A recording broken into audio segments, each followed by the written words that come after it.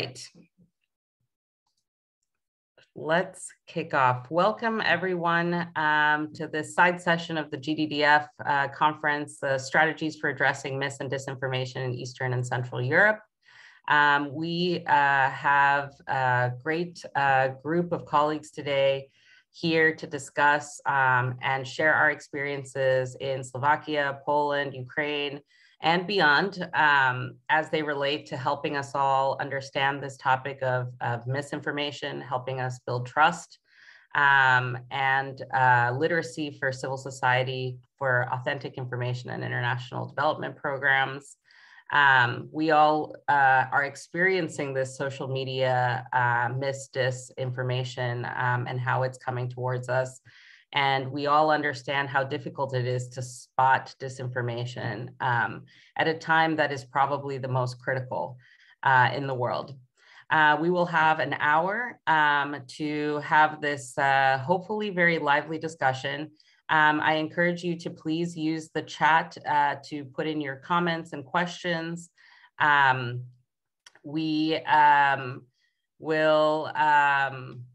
We will be having a question answer type of discussion in this format, and then have an opportunity to open up for questions and answers at the end. So with that, I will kick off by handing over to our colleagues, Tomas, Krissak, Maria Makowska, Anna Sienicka, apologies, Anna, and myself, Elizabeth Villarroel, who are here to share our experiences working with mis, dis, and malinformation in Eastern and Central Europe. Over to you, Tomas.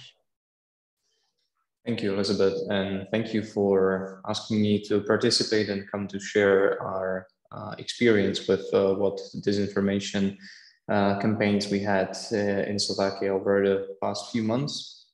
And I would begin with explaining how difficult or different was the situation here in Slovakia in the past few months, because as well as the rest of the world, we were just coming out of the last COVID wave when in February 2022, the invasion of Russia to Ukraine started, and it took us all by surprise. And even though the conflict itself was raging in Ukraine for the past 8 years, I would say that most of the public was successfully living in a different parallel reality where many people didn't really have the grasp of the reality of the war and the conflict that was taking place there, even though we are the neighboring country of Ukraine. So what happened in February was that this invasion came by surprise, even for the actors who are pro-Russian and are well settled in our infosphere. And we saw that for a few days, they were really shocked, and they were not able to actually create their own narratives that would help them to navigate the public in a way they wanted. So we had like a few-day gap where we were capable of making sure that people in Slovakia were finally better in understanding the context of the conflict that was taking place there. And that actually helped Slovaks to find out why is it legitimate to be on the side of Ukraine? Why is it legitimate to help refugees? And this was taking for a few days. And unfortunately, later on, the forces that are known to spread disinformation and pro-Russian propaganda in the region started to use and test new narratives. This phase was taking less than a week. And after that, they have evaluated what works best in our context, and they start to reproduce that content and show it to a great amount of public.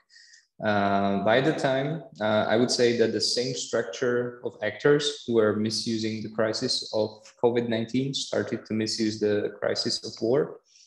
And at the time, we already saw, for instance, political actors like extremists or populists who were, for instance, coming to the borders, and they were trying to create a scandal that it's not the Ukrainian mothers and children who are coming over to Slovakia, but it was different people from Middle East or Africa. So they were trying to actually make people in Slovakia think that, oh, this is another migration crisis. It's not something that is connected to the war, to the conflict that is taking place in Ukraine. Later on, this was very effectively debunked by Slovak police, who they had like a Facebook channel that is disseminating debunks of various disinformation, even during the time of COVID, but also now during the time of war. And they have managed to show like how important it is to do a very strong and very understandable strategic communication. And they managed to maintain the morale of Slovaks, who are now still willing to help Ukrainians because they saw or they overlooked the play that was played by these manipulative actors.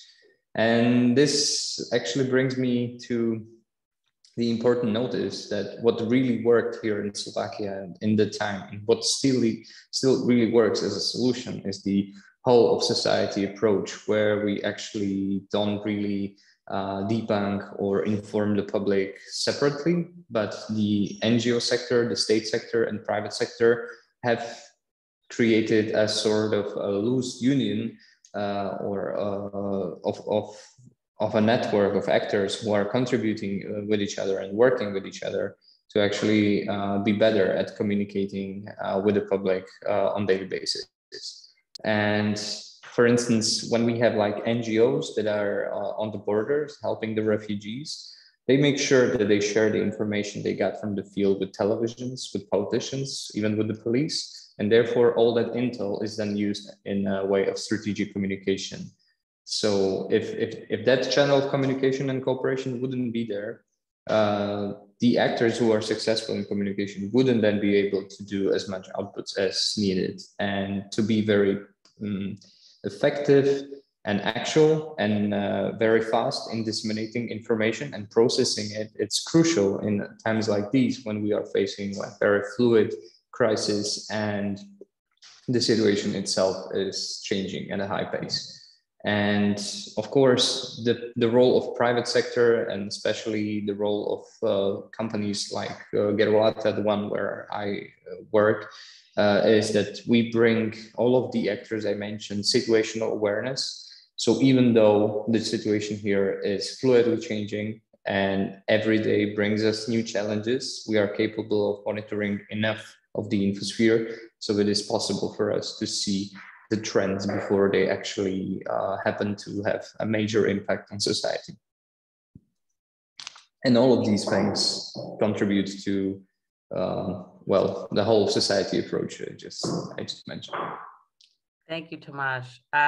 We will dive in further to some of the strategies that Tomas mentioned and also the whole of community approach shortly. But first, over to you, Maria. Thank you. Hello, my name is Maria Makowska. I'm a training education manager in TechSoup. And I'm here, I'll be talking on behalf of Anna Szyńska because I see she has some connectivity issues. Anna is Vice President of TechSoup. And TechSoup is a global organization supporting civil society actors through technology. And we are here to share our experiences in strengthening civil society in the region through media literacy initiatives. And like Tomas already shared a lot of inputs on how the situation is evolving in Slovakia. I'm based in Poland.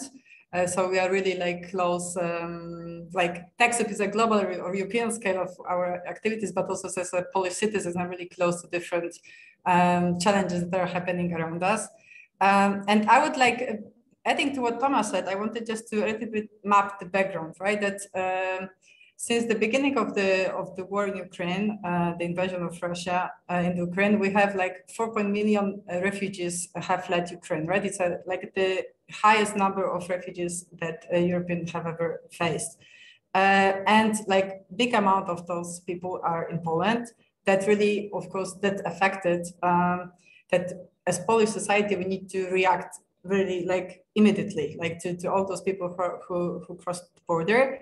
And to provide them support. And it was really like I will talk about the disinformation context in a second, but just these facts are important, that with the millions of Ukrainians, our state was not ready to support them just like this, like day after day, but it was really citizens who reacted and built like ad hoc informal system of help. So we really, as a Polish society, I think that we experienced something super unique of such an amount of people mobilized to help others. And this is like one element, but on the other hand, also what we've observed since last months is that like the spread of Russian disinformation has increased significantly. That this information war is just going simultaneously, and it's not only across like between Ukraine and Russia, but of course the whole Europe. And also just I feel that as Poland, we are really in the middle of it.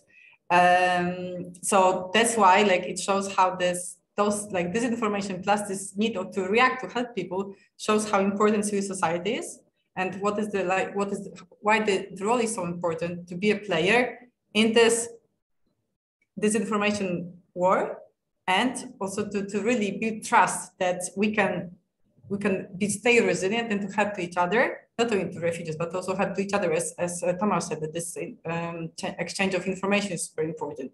And this is the context like where we are in right now, which shows that it's really kind of a very sensitive moment, that people are really vulnerable. It's not only that refugees are vulnerable, but also civil societies are vulnerable, because we are vulnerable to disinformation, we are vulnerable to polarization, to tensions, that this war is really around, it's just by the corner. And that's why we have to think about what reactions, what strategies can support civil societies, not only in Poland, but in the region, in Central Eastern Europe, to react in a smart way and just not to be influenced, that the impact of the information can be lowered. And I will pause here. I'm not sure if Anna is back. I don't see her. Oh no, it is. Anna, are you here?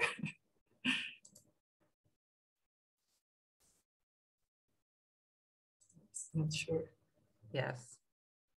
We will come back to Anna shortly. Sure. So real quick, I will introduce myself as well. Elizabeth Villarroel, I'm with Deloitte.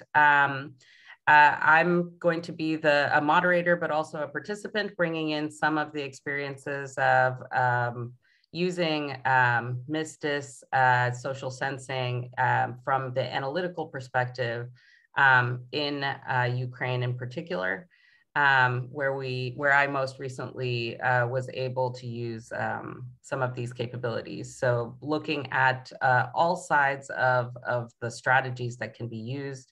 Our colleagues from TechSoup and Gerulata are going to talk about the more grassroots as well as a community-based strategies that are necessary for all of us to be very aware of in order to combat this very difficult topic of misinformation. So Anna, I see that you're there. I will hand it over to you for a quick intro from your side. Hi, can you hear me? Sorry, I have a internet failure. Apologies. My name is Anna Sienicka, and I am with TechSoup, leading our great team based in Warsaw. And in the recent couple of years, we've been implementing quite a lot of programs which were focused on civil society and countering disinformation. So I'm going to basically focus on what is the role of civil society organizations in countering disinformation and what organizations can do to tackle this problem. Thank you. Well, thank you very much. Really excited to have had the opportunity to pull this together with TechSoup. Like Peter in the comments just said, this is a very timely topic, most definitely for Eastern Europe and Central Europe, as we are seeing things play out in Ukraine, but also for many countries around the world that are also dealing with mis and disinformation. So with that, I'll kick off our first question to the group for discussion. How has disinformation on the war in Ukraine impacted your community in the Central Eastern region? Maybe for Maria and Tomas, who wants to go first? I can start. So as I already mentioned a little bit, that I would say that the disinformation on the war in Ukraine brought the uncertainty, the situation of being uncertain about what is happening and what will happen in upcoming months. And this is the context in which like Polish society is in, that it's really fertile ground for disinformation. I was tracking like what were the narratives pulled like 8 weeks ago and right now, and it's really going into the polarization, also destabilization of the support that is already provided to Ukrainian refugees. And so it's really because the situation is linked to our standard life, our lives, about like really housing, that is really important, like hard to rent an apartment in Warsaw right now, that it's about work, education, that we have Ukrainian children at schools, that it's all like, it's really some unstable situation. We're all in it. And disinformation, of course, is a great tool to destabilize society even more. The another impact that I already see is that we have to, like many non-profit organizations they have to react and transform their core activities to support refugees. And that's something that we somehow anticipate that will come closely, is that they will be targeted by disinformation, and they'll be affected, that their work will be somehow criticized, that they're taking the money that they got, that is like not transparent, that the system is not helping to those to those who should get the help. So it's all like really unstable. And that's what I see as a kind of something that we need to be prepared, and all the strategies that should come within upcoming months, that should be to strengthen the resilience of civil society actors. It's not only nonprofits, these are also activists and journalists, I would say. And I know, Tomas, maybe you want to follow up on this.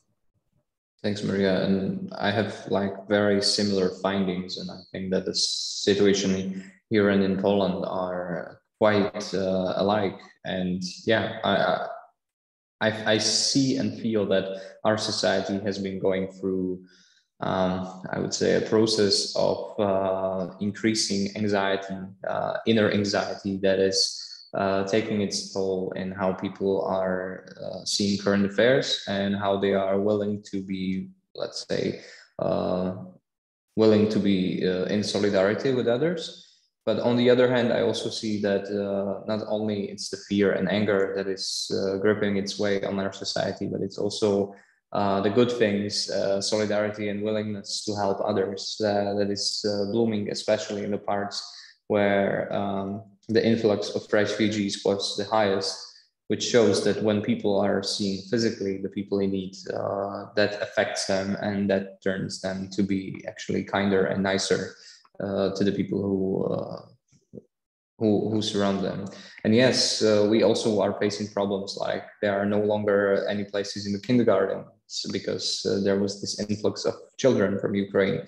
And yeah, there are plenty of parents who are not happy about the situation, but on the other hand, there's a discussion that we have to overcome this, and this is an objective situation that cannot be really affected, that we would wish for new kindergartens to arise over a month, because this crisis has started like I would say like a sudden thing that was unforeseen.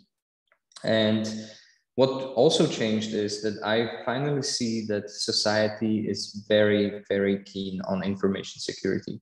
And the increase on the importance of information security happened during the COVID times. But now, when more and more people are understanding, for instance, what is hybrid threat, what is propaganda, how is it affecting the society, I think that our society is more and more prepared to be more resilient towards these techniques. Yet it brings this another characteristic for our society, that once we are all aware of the dangers, it became more grim to have this existence where we no longer can have these pink glasses expecting that the world will not be threatening to us. So it overall changes how Slovaks are actually seeing the reality. And I would say that this all prepares basis for people being more conservative, less liberal. And I think that this will also affect like how Slovak society will be moving forward even years after this crisis. Like it affected people and their subconsciousness deeply. Just to add a few points to that from my perspective, I think for us working in health reform in Ukraine, one of the things that was interesting that happened is that even pre-war, we could see how disinformation could be or misinformation, but also like malinformation, like you can have ministers or other people being able to convey messages incorrectly that are then vulnerable points to shape and change into misinformation. I think the power of information in the social media space and the speed at which it moves is something that we also had to take into consideration in a more systemic way to implement programs successfully on the ground, to build that resiliency that Tomas was talking about, and to kind of have that situational awareness so that you can make sure that the initiatives that you're working on are not only doing the most good and reaching the beneficiaries that you want, but also are able to withstand shocks from the system. So obviously we are now seeing that with the war in Ukraine as well. So with that, I will move on a little deeper, and maybe we can talk a little bit about what resources, online communities, networks are available to support knowledge sharing and capacity building to address disinformation. I'll open it up to the group to start discussing what resources, communities, networks you've seen that work. If I may, I would add that in Slovakia, we had this new group called Good. And basically it's a few thousand people who are collectively working on disseminating kindness and messages of solidarity and basically a factual communication. And what they are trying to achieve is that Slovaks are becoming more and more aware how important it is to be part of the discussion in public space, for instance, like on digital platforms. And those people, they organize themselves to come into places where people are not so nice and where there's a lot of hate speech, for instance. And they try to be there to moderate the discussion and show the others that hateful comments are not normal. The normality is actually on the other side, where people are good, where people are kind, where people are understanding each other and they are polite and they are trying to manifest kindness around them. So that was one of the nice stories that emerged even during the COVID, but yes, even during the war. They were like a key factor that helped people in Slovakia understand I would say, the emotional tone of the situation here. Maybe I can add on the top of Tomas said. Our approach was very much focused on assumption that in order to fight disinformation, we need agents of change and we need to influence people and change their behavior. So civil society is working on the ground, and NGOs are very close to people, especially to vulnerable groups. So our idea was basically to support organizations, build their capacity so they can effectively counter disinformation. And thinking about disinformation, we look through society and we're trying to understand which groups are the most vulnerable.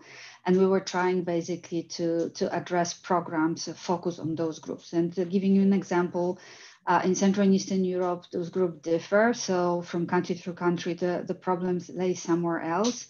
I think we can easily say that in whole Central and Eastern Europe, the problem is in lack of media literacy.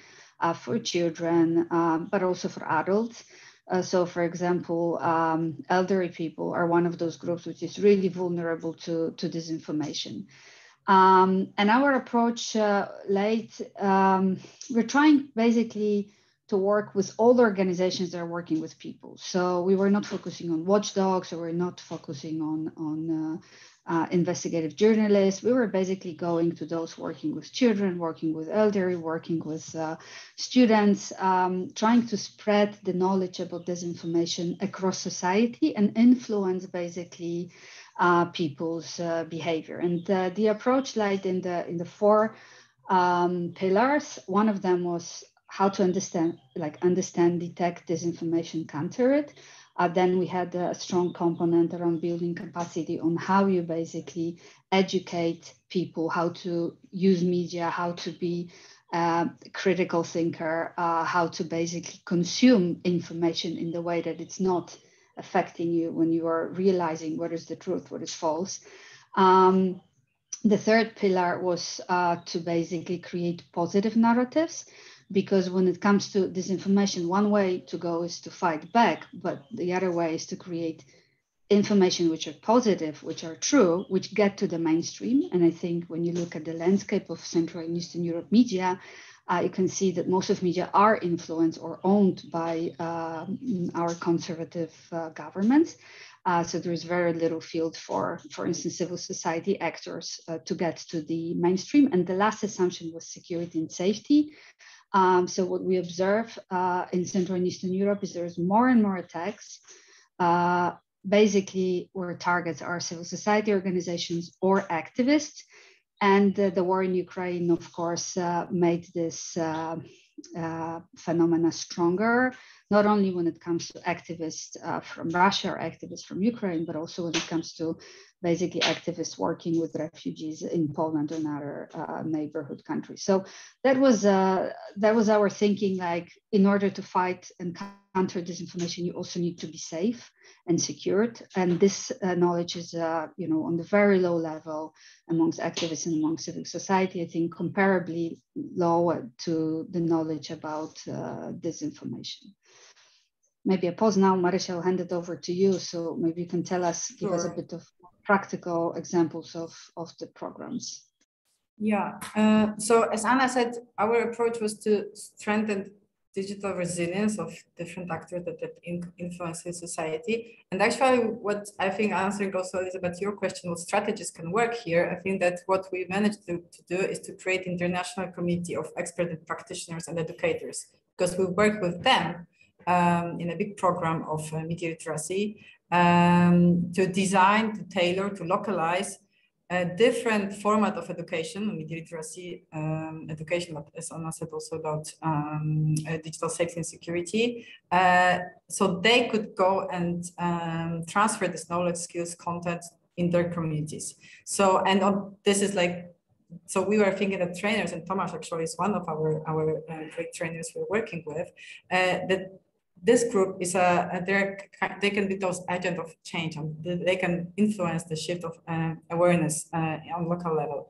On the other hand, the same group of international experts, they can work together, collaborate, exchange, track some patterns. And it's not only on the media literacy level, but of course, like the core disinformation processes and patterns. Tomas can tell more about it, because those patterns are really replicated in different contexts. Of course, there are country-specific focus and country-specific situation, but it's like we really can learn from each other. It's not the point to start everything from the scratch to create media literacy curricula in each country, because it's really about the same core critical thinking skills. And that's what this international community of experts can be really a powerful tool, to react, to be ready to react. I can pause here, Tomas, if you want to add something here. I can continue later on other strategies that we can work on.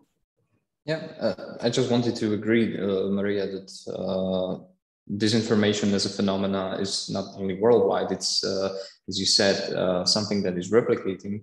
And we can assume or say that it's basically misusing the same concepts that are incorporated in our brain, that are wired in our brain, even though we live in Asia, Europe, or United States. Like in most of the cases, the narratives and the techniques of manipulators are the same, and we can learn from each other, like what works best.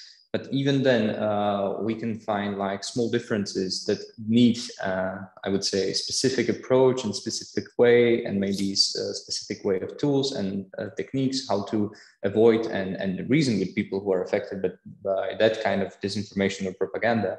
But in general, how we can, in maybe global scale, save a lot of time and energy and even resources is to actually cooperate, learn from each other, and build bigger basis of knowledge of information security that has like very universal baseline, I would say. Yeah, really great points. I think from my perspective as well, one of the things to remember, or at least for me to remember, was that the change agents can also be within your projects. I think having somebody on your project that is susceptible to some of this misinformation when you're trying to implement, like, for example, like I was an anti-corruption project in Ukraine, trying to further health system reforms. You need to make sure that your entire team is also has that critical thinking capability. So for us, the situational awareness and being able to understand what those narratives were that were moving in the social media space in order for us to better target our interventions were also really critical. So it will help across the board. I think it's something that we need to start thinking about as a community in terms of a skill set that we need to develop for all of our practitioners. It doesn't matter what sector you're working in, because I think, I can give one little example from our project. There's always a lot of hearsay when you're implementing reform projects. They're like, oh, well, my grandmother that lives in this village's friend said that, all the doctors are still collecting all this money. So these reforms are not working. But it's very different when you come to your team and you say, like, okay, this is some of the data that we have. There is still a lot of, lack of trust in terms of these reforms because these narratives are still prevailing. So what can we do with our counterpart governments, with our counterpart civil society, counterparts healthcare facilities to help start changing that narrative and also changing behavior around these topics. So I think it's also an important point to remember that these strategies can also apply to us and our teams. We have some great questions in the chat. We have a question entirely focused on strategies, so we will get those shortly. But with that, maybe I can move us on to the next question. Mostly for you, Tomas, how would you describe the complexity of disinformation? We'll zoom in a little bit into Slovakia right now. Well, firstly, I see it as a structural challenge because Slovakia, as many other countries, has been, I would say, taken by surprise by the emergence of new digital platforms.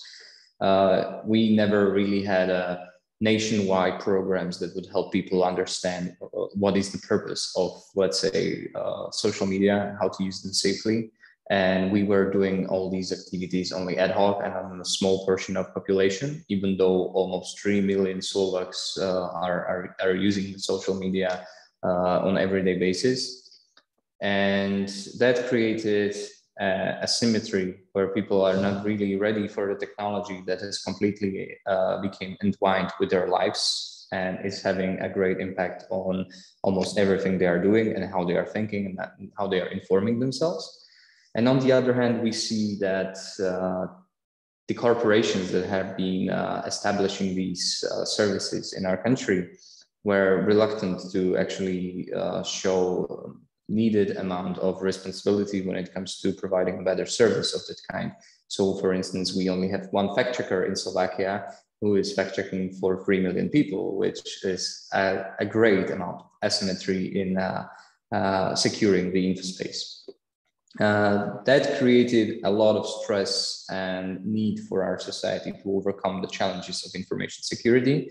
And therefore, we have like a lot of activists, NGOs, and even the government who in the past 2 years started to take pace to do something about this problem. And In Slovakia, of course, we have another aspect that is cultural. For instance, the most popular narratives, disinformation narratives that have a high prevalence and high popularity are, for instance, anti-Western and anti-American. And that's not because of objective reasons, but because we as a country have been under constant influence of propaganda since the 30s, when there was the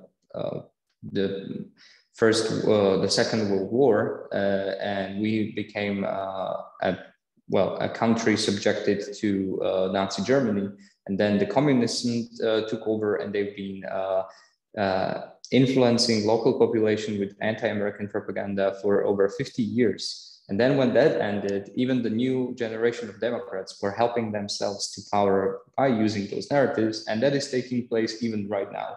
So the collective unconsciousness of Slovaks has been for 3 generations affected by these false narratives, and that is greatly affecting how disinformation are modeled in our particular context.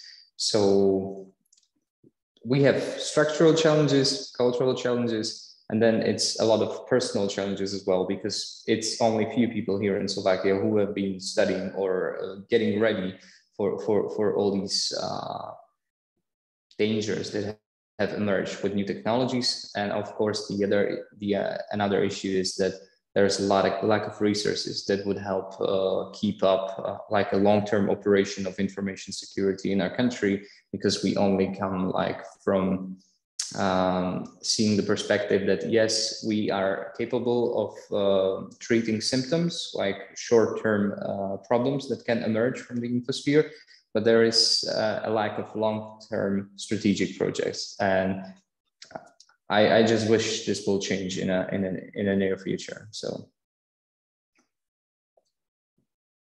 hope that answers the question. Yeah, definitely. Okay, let's dive in. We see a lot of lively action in the chat about some strategies. So what are some tools, strategies that can be used by stakeholders, organizations to mitigate and also make decisions? One of the questions that we received from Peter was about how can fake news be blocked from entering the digital platforms in the first place? And then also a really interesting question from Mihaela about targeting disinformation, or how the main targets for disinformation are retired people, as was mentioned a little bit earlier, or people over 50 that may also have the least digital skills, but are hanging on to sort of Soviet and communist times and nostalgia. What are some strategies to reach this segment of the population? So if I'll hand it back over to the group, maybe starting off with, Maria. I can answer how to target the elderly people, which actually in Poland, I've learned that it's like rather younger people are more susceptible to disinformation. They're like, I was really surprised because it shows that I've checked several researches, and that apparently this is really not with digital skills that this risk of being targeted by disinformation goes with. But to answer your question, Mihaela, I think that the strategy that turned out to be successful in Poland is really like media literacy, targeting people over age of 15 or retired people, but it has to be done in a safe way and with by the institutions or educators who can really be trusted among this group, and create really a safe environment to learn, and to question, and also to somehow admit that they are lacking this knowledge and skills. And if you create and actually one of our trainers that we've been working with in Poland, exactly his organization was providing different workshops and webinars for elderly people, just being with them and exploring and asking questions and showing how to fact check information they're consuming. And the evaluation results showed that they really they started to question and their critical thinking skills were improved. So I think that this is a way to do, but that's why librarians, that's why teachers, they're like those people who can be multipliers of media literacy should be targeted and actually equipped with educational tools and resources ready to use, like, and tailored for this specific age group. I would pause here. And I know maybe Tomas, you could try to answer the question about actually the technical solutions that could block. Yeah, technically, I think that the most important thing is to understand that the actors who are responsible for disseminating disinformation, even in the US or in Europe, are often the same. So they are more like recidivists who are continuing to do deliberately what they were doing in the past. And to analyze that helps us to actually focus like who should be the, for instance, accounts or pages that I'm not saying they should be blocked, but for instance, their freedom of reach might be lowered, so they wouldn't be so influential. And with the current state of affairs, for instance, how social media networks work in context of Slovakia, the most popular content, the most engaging content, and most of the interactions come from the accounts that are actually the ones who are mostly responsible for creating this information. So maybe applying this one rule would change everything. And here in Slovakia, for instance, 80% of interactions created every day are by 4 clusters of actors who are known to create disinformation and who are like very strong and successful proponents of Russian propaganda in our context. And those 4 clusters contain of approximately 50 profiles, and it's mostly politicians. So it's very controversial, like how to actually decrease their effect on society. But on the other hand, most of them wouldn't even be in politics if it weren't for social media that helped them to actually gain power and become popular. So all these, I think technically it's very easy, but before applying these technical solutions, there needs to be like a higher consensus of the society that would be then brave enough to say, okay, it's not enough even for politicians to lie and spread disinformation, and then we can basically maybe do something about it. But before that, if the consensus is not there, I'm afraid status quo would remain.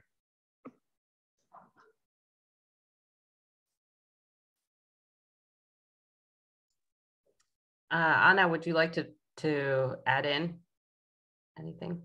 Yes, I think that it's, thank you, Elizabeth. I think it's with that one more element, which is lack of independent free media in Central and Eastern Europe. So that is like that has a huge impact. In Poland, according to some researchers, 2/3 of population believe in everything they basically watching television and reading social media, and this is the prime basically source of people's information. And as I said before, public media are owned, like in Hungary and in Poland, by government. So we are facing here not a foreign disinformation, but we're facing here governmental propaganda, which is just deepening and powering up divisions in society. So I think that Elder is a very good example. I don't think that it is as much as nostalgia for the past, but it's rather building a different world, which is based on very conservative values and which is racist, which is anti-Semitic, which is not basically supporting freedom of people's choice when it comes to who they want to live with or who they want to love. So I think that it's a lot of rhetoric against the European Union, against America. So I feel that this is also something that is really worth to recognize, that we're not facing here only Russian government creating a huge propaganda machine, but it's being developed in our countries by our governments, and people are basically helpless, and civil society organization can do as much as they can do, but we feel that the polarization is also growing on both angles. So it's like people just really start hating each other. And it's really hard to work in such communities. So our sense is that there should be more initiatives which are basically building trust in communities. So our approach is really go to local communities, talk to local governments, because this is where you can actually have an influence. When you really go and under the loop, you see people, you connect them, you make them talk, you make them discuss, you start creating a dialogue instead of basically pushing things into, extreme side. So I feel that these are the important things. In Central and Eastern Europe, also investigative journalists, they are often working as NGOs. And one of the reasons is, the difficulty basically in operating as a traditional media. But there is also, and I'll just maybe go back to what Tomas already said, and also you, Elizabeth, about the connection between sectors, that it's really hard to achieve a critical mass if you don't have different stakeholders at the table. Because the times are difficult, the world is changing very rapidly, it's very dynamic. Like the best example is we've been implementing in Central and Eastern Europe a program in 14 countries focused on countering disinformation, funded by the State Department. And it was offline program about educating people on how disinformation works and what to do to fight it. And then the COVID happened, and we had to convert all the offline work into online, and we had only 3 months to do so. And we can lift it because we are, still small, but rather, if you look at the whole sector, relatively large organization, but most of organizations can't handle it. So I think that this is also something that it's really worth to consider, that this is extremely dynamic and changing environment, and without very strong and close collaboration, it will be really hard to tackle problems and find solutions. And it has to be in between private sector, media, governments, and civil society organizations, but also education institutions. Otherwise, we won't be able really to influence people and change behaviors. Thanks. Just adding to this discussion, I think, going back to the project implementation perspective and zooming up a little bit, I think for me as the chief of party of this project, I think being able to use this AI social sensing tool was really critical, I think, in order to fully understand what we were implementing, kind of like what Anna was saying, and being able to build this trust in what we were doing. I think, just as an example, in Ukraine, one of the big reforms is to roll out a program of medical guarantees for universal health coverage for all. I think we as implementing partners kind of usually go into implementation with a set of assumptions. Our assumption was that, people generally understood what this was about. And so in our implementation, we had one of our stakeholder partners was the National Health Service. So together with them, we worked on an awareness campaign about the program of medical guarantees, posters, different types of awareness across different types of communities and sector groups to spread the word about what the program of medical guarantees was. When we used the AI social sensing tool, what we came to realize was that there was still a lot of misunderstanding about the program of medical guarantees and what was offered and not offered as part of the package, which I think as an anti-corruption project for us is quite interesting, because that then lends itself to opportunities for informal payments, which we were trying to help the government cut down.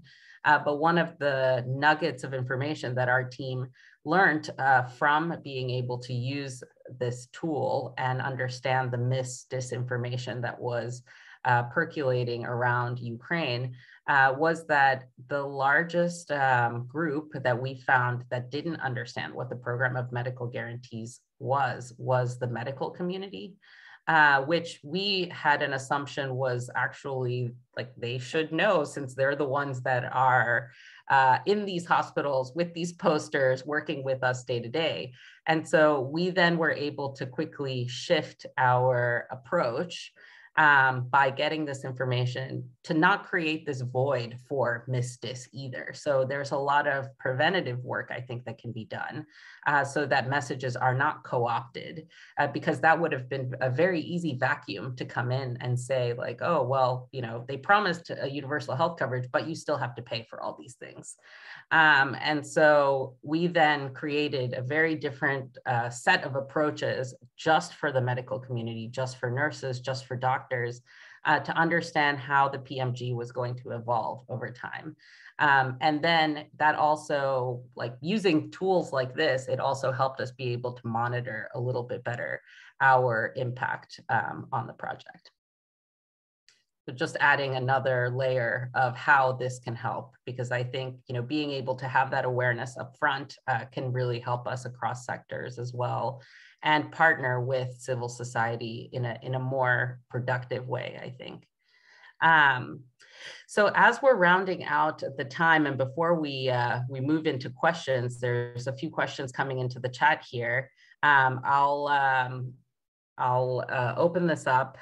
So first, I think a call to action. So what can people, funders, collaborators do to support some of these strategies? This goes out to the group. And then also looking at our chat, you know, what is the tool? I think there's some questions about the tool that we're using for social media sentiment understanding. You know, any other kind of last minute tidbits from our discussion panelists here as we're rounding out our time. We have about 5 minutes.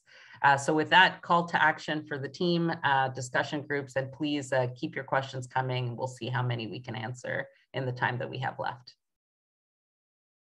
So over to you guys. I can go first.